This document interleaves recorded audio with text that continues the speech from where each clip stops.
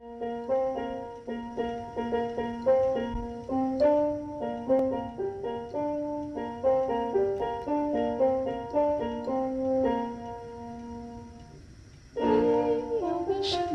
every day, tell the world that Jesus is the way. Be it in the town or country or the busy avenue, Africa or Asia, the task is up to you.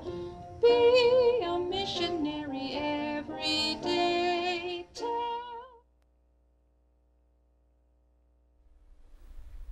Welcome to our missionary story for children. We're so excited that you tuned in.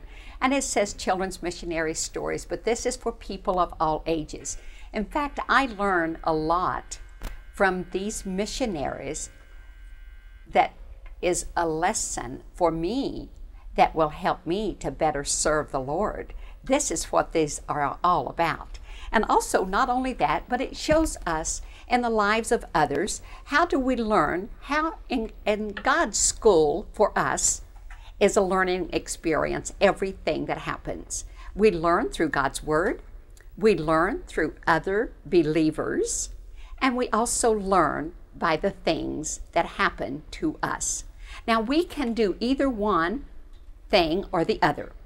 We can become bitter, or we can glorify the Lord. Now, here's what God's Word says. Now, we saw last week how these men were put in prison and how terrible we would think that it would be to be in a dark prison. And we saw how she was concerned because they were in prison. Well, you see, Paul and Silas was in prison, and they were beaten, and they were not there because of their sin, but because they were giving out God's Word. So we all suffer even when we are being obedient. We suffer even when we are being obedient. And this is what Paul, he was in prison, but he wrote this beautiful book to the Philippians to teach them how to live a godly life and in everything give thanks. You see, there was no murmuring in his life. He says, do all things without murmurings and complainings. Do you murmur? Do you complain? Do you think that the only time that you are happy or when things are going good? Well, we're going to find out some of these lessons, and they will teach us also. It says in Philippians 4, therefore, my brethren, dearly beloved and longed for, my joy and crown, to stand fast in the Lord, my dearly beloved. I beseech Erotus and Sytychus that they be of the same mind in the Lord. I entreat thee also, true yokefellow, help these women who labored with me in the gospel with Clement, also, and with other my fellow workers, whose names are in the book of life. Rejoice in the Lord always, and again I say rejoice. And verse 8 is what we as believers are to do.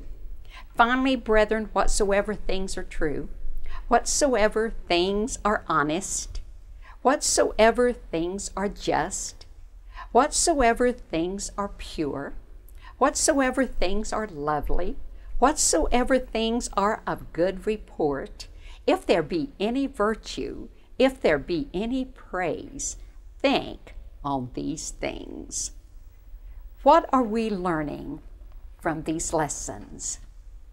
We're learning to keep our eyes on the Lord and not on people. Let's pray.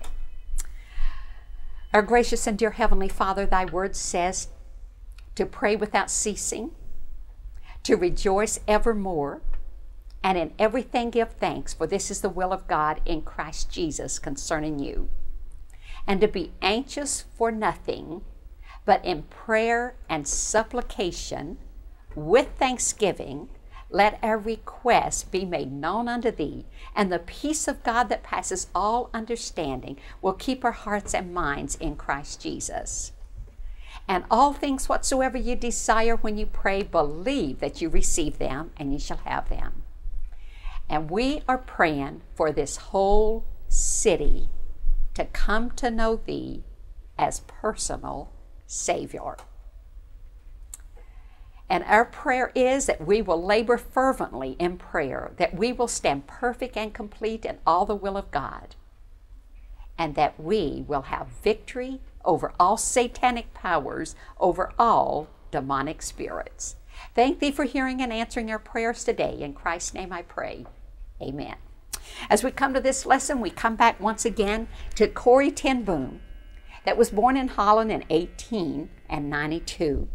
Her father was a watchmaker, the very best in Holland. People came from all over to be trained by him. He loved the Lord, as we told you last week, and if you missed this, he prayed at every meal for the Queen of Holland. And you know, we are to pray for our leaders.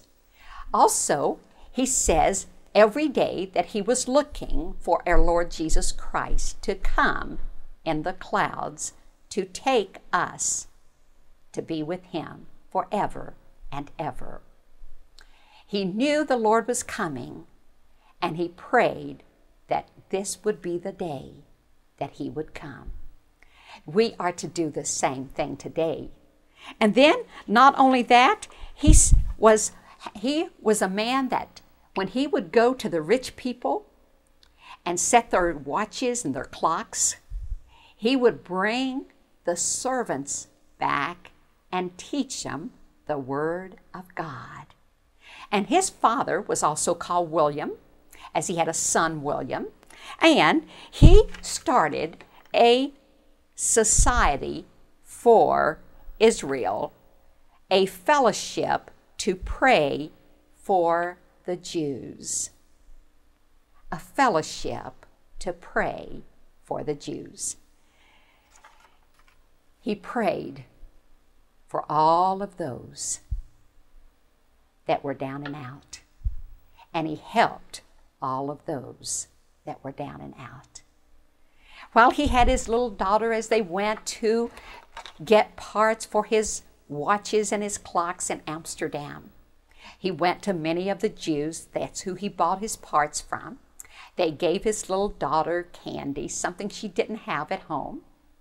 Then, on the way back, she was asking all kinds of questions. And of course, they set the clock, his watches, at the central station at the Y. They could see the boats on the water. And as they were coming back, she would ask questions when no one was around. And she asked adult questions. And he would say to her, "Can you lift my briefcase?" "Why, no, you know I can't lift your briefcase." "Well then, I can't answer that question until you get older. You must wait."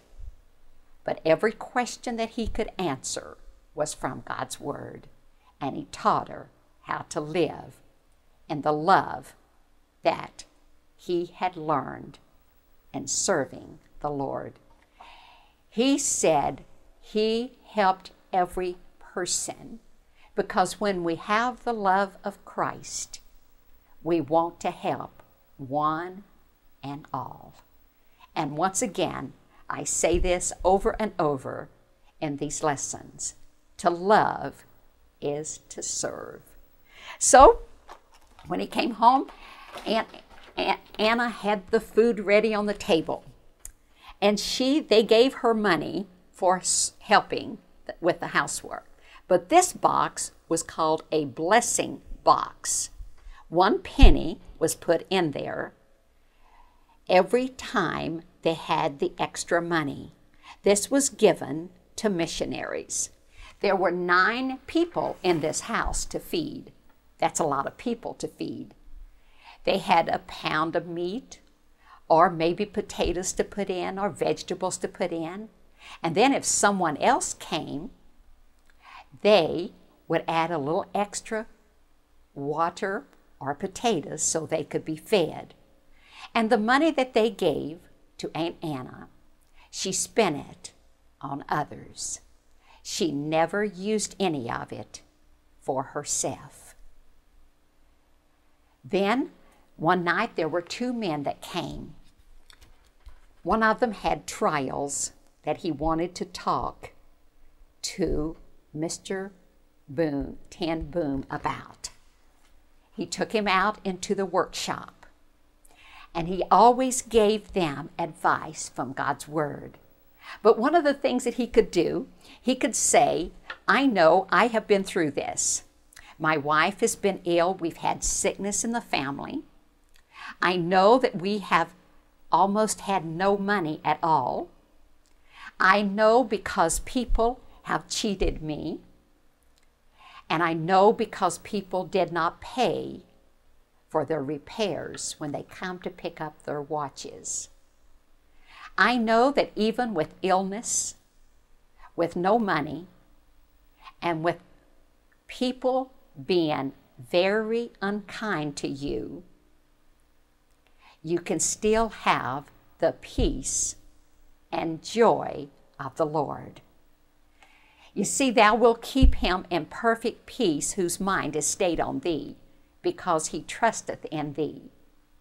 Also, the joy of the Lord is your strength. A merry heart doeth good like medicine. These are Bible verses that we each must use daily in our lives. So he told these men what they needed. He prayed with them. Then he would say to people, do you think that you're happy when you have a fine car, when you have clothes to wear that are nice? Or maybe when you can take long vacations? Is that when you think you're happy? Well, what would you do if those were all taken from you? Would you be happy then? Those are the things that can be taken, and they can't bring you happiness. Oh, they last for a while. They're good for a while. They may make you feel good for a while. But what about those little children that do not have a nice house, a nice car, or maybe fine clothes? Do you cast them aside and not treat them good? You see, this is what we as believers must do. Reach those that are down and out. And this is what the Ten Boom family did. With the three aunts that came to live with them, there was Aunt Betts. Aunt Betts, she was not as well liked as the other aunts because she complained a lot. But Aunt Betts had had a hard life. She had worked for rich people that were not very kind to her.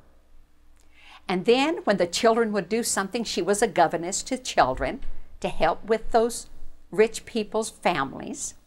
When the children in the Ten Boom's house would do something, she would say the children that she was working with, they would never do that kind of thing. But they knew that they did because all children disobey. But Mrs. Ten Boom always tried to be extra nice to Mrs. Betts because she didn't want her to murmur and complain. So even though she complained, the whole family was nice to her. And then there was Aunt Jane's. Aunt Jane's was the most wonderful, wonderful Christian. She married a pastor. He died before she was the age of 40. So she had to come and live with the Ten Boom family also. She had a small pension from her husband. She used that money to buy clothes for the Ten Boom children. and all of these other children that you're going to see that comes to live with them.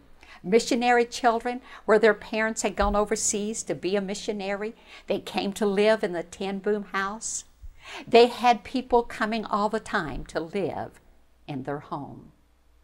So she would spend her money and buy clothes for the girls. And many times, Nola and Betsy didn't like the clothes, but Corrie was always glad, even though they were drab and gray. And she bought hats for the girls, and she even bought them cakes and things when it wasn't even their birthday.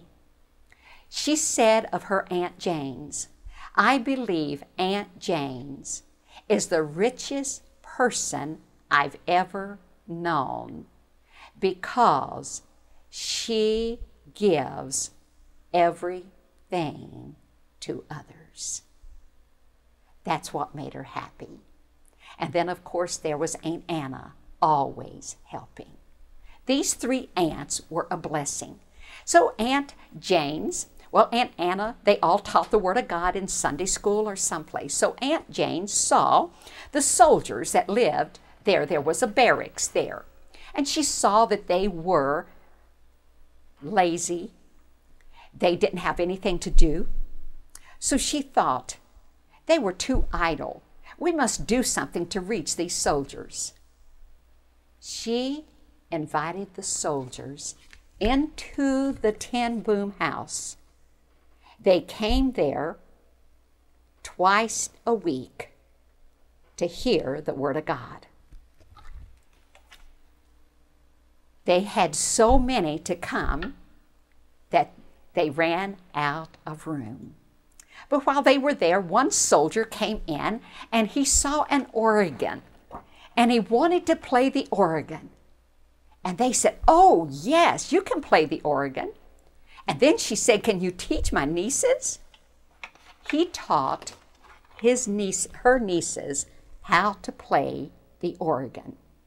These two girls, Corrie and Nola, every week they sang songs, they played the organ, and they also helped teach the Word of God to these soldiers. So after they had the room filled, Aunt Jane said she knew what to do. She invited all the rich people that they knew to her house. She told them about the soldiers that were bored, the soldiers that were idle, but God was using these men now to hear the Word of God and to serve.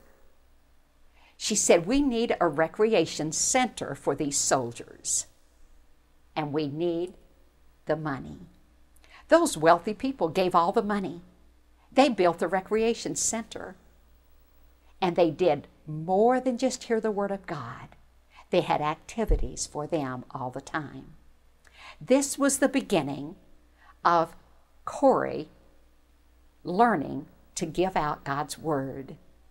She had no idea that God was preparing her to reach thousands of people. Now, you children that are listening, if you're a child of God, you must begin to serve the Lord now. You do not wait until you're grown. This is what all the Ten Boom family did. They began while they were young, and God was preparing them for greater things. If you do not even serve the Lord as a child of God, then you're not going to have any rewards in heaven. You see, as I told you last week, and we've got to read this Bible verse once again, this is in Mark chapter 9, verse 41.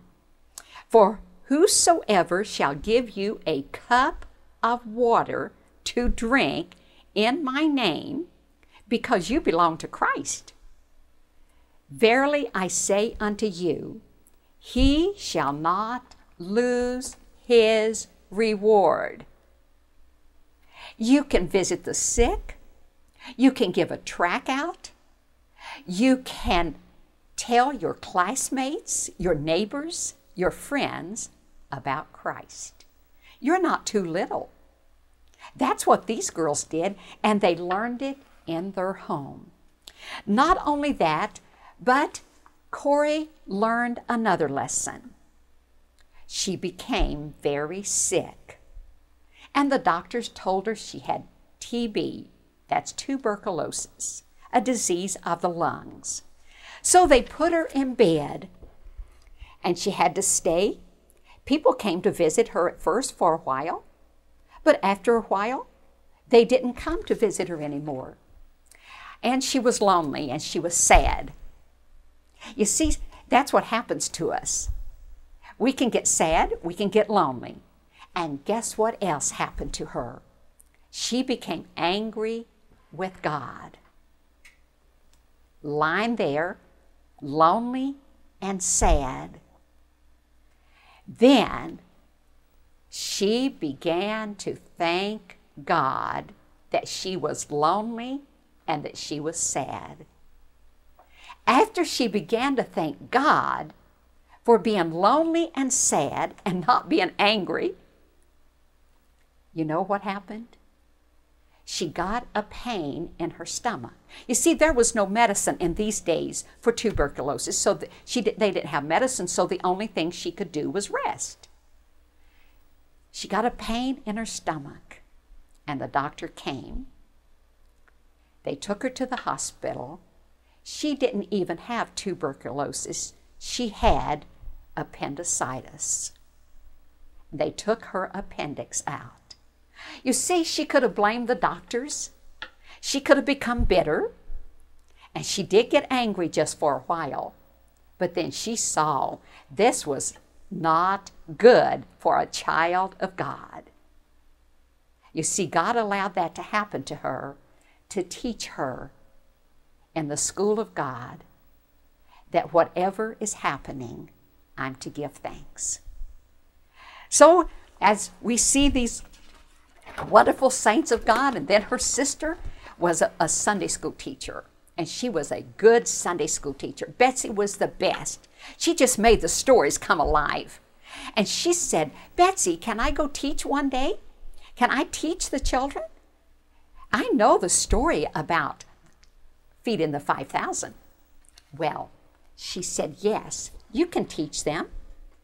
She taught the Sunday school class, and she was finished in 5 minutes. She thought that she was going to spend at least half an hour on feeding the 5,000. You see, the feeding of the 5,000, the bread and the loaves, and Jesus feeding all these people with the 5 loaves and 2 fishes. You see, Andrew found the little boy. One of the disciples, Andrew, every time you saw him, he's bringing another person to Christ. And he found the little boy with the lunch, and it fed 5,000. What about you? Can you reach 5,000? Can we reach this whole city? We need you to help. So then after this, she didn't give up. Her aunt told her that she must try again. Oh, she was so disappointed because she didn't do good. But then there was a Christian school, and she had a friend that taught there. And Corrie said, can I come and teach and learn? She went twice a week. And then she went to Sunday school. These girls and these aunts had classes for the wealthy ladies.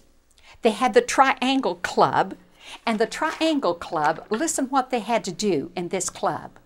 They had a circle. Remember, there were 40 adults, and they each had 8 children. The rules for this girls' club was, seek your strength through prayer. Be open and trustworthy. Bear your difficulties cheerfully. Develop the gifts that God gave you.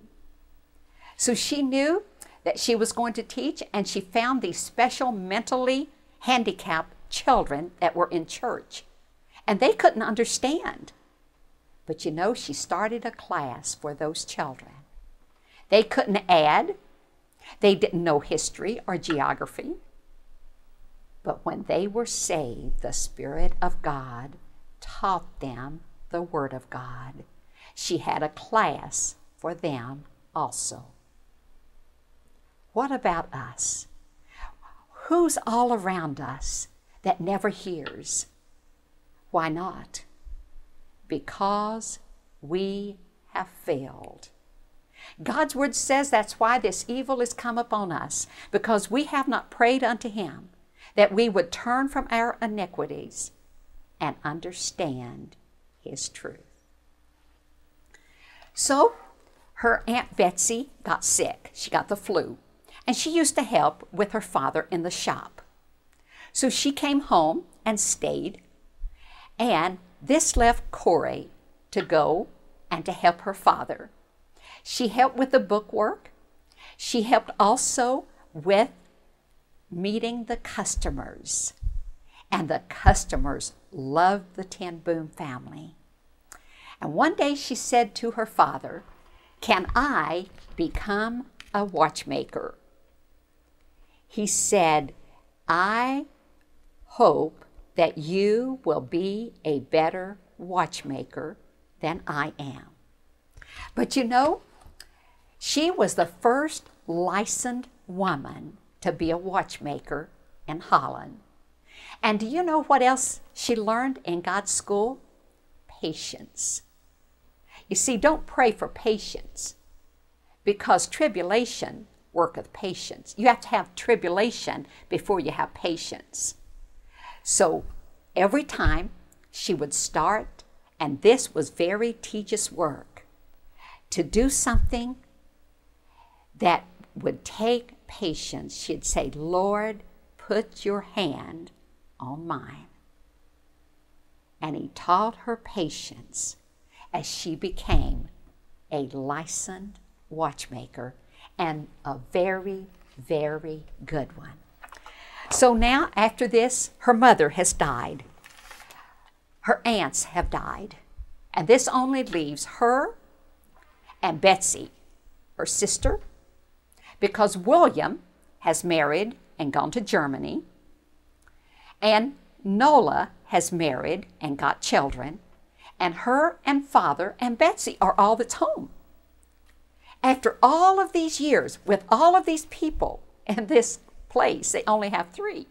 But that didn't last very long, because William, that was in Germany, knew some missionaries that were in Indonesia, and they needed a place for their children to come. Hardy, Hans, and Puck. What a challenge. And then a little girl called Tina.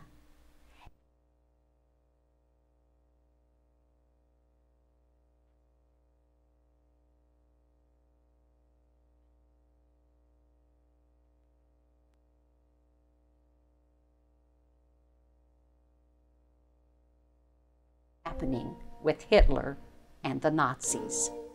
And as we find out about all of these things that happened, we are going to thank God more and more and more that we have freedom.